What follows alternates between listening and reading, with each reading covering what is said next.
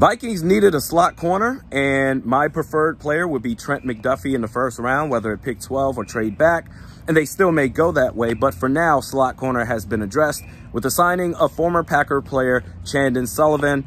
Yes, another Packers player, which Packers fans, oh, you just want our sloppy seconds. What, we're not supposed to sign Zadarius Smith because he's a former Packer player? Please. But Chandon Sullivan, back in 2019, dude was a beast with Mike Pettin, who's now the assistant head coach of the Vikings, was his D coordinator in 2019 with the Packers. Since that time, though, not necessarily great. 2020, 68% completion percentage given up. Last year, 66%, 560 yards allowed, 321 after the catch.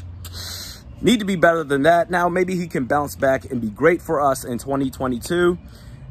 But the more I think of it, man, with Zadarius Smith counting only, what, 3.2, 3.7 against the cap? Yo, you got to get J.C. Tretter ASAP. Do that. Oh, my God. I will shake my ass right now.